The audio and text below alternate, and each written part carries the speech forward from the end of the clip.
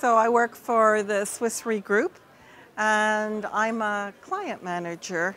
And when I first got involved, NIAC was one of my clients. The Swiss Re Group is a big supporter of the pooling system, and I represented my company's interests in the pool.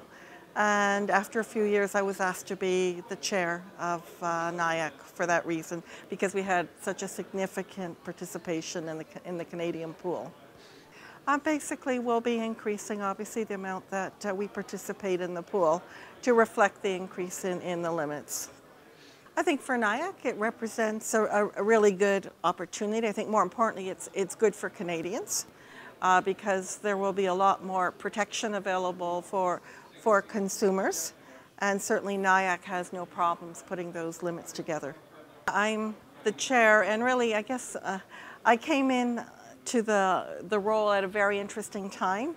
It was just about the time that things started to move with the changes in legislation.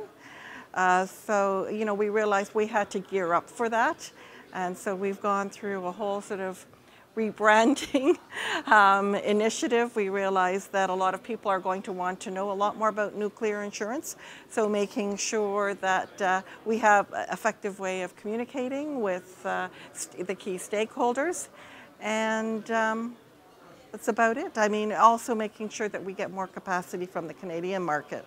I mean, I've been to Bruce Power, and it is incredibly impressive in terms of all of their fail-safe mechanisms. I mean, they don't worry about something failing once.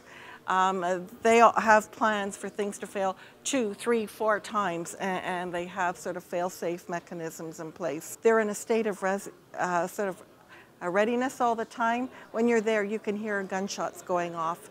It's really quite remarkable what they do. It's in a quiet little place, so to psychologically make sure that everyone's on high alert all the time, I think that's a real accomplishment. I think what impresses me is, you know, the nuclear pools in countries, they tend to be quite small, but they surround themselves with the best of experts, not only locally, but globally, so that they can really reach out to a lot of people to make sure that they've got the best expertise available in the world.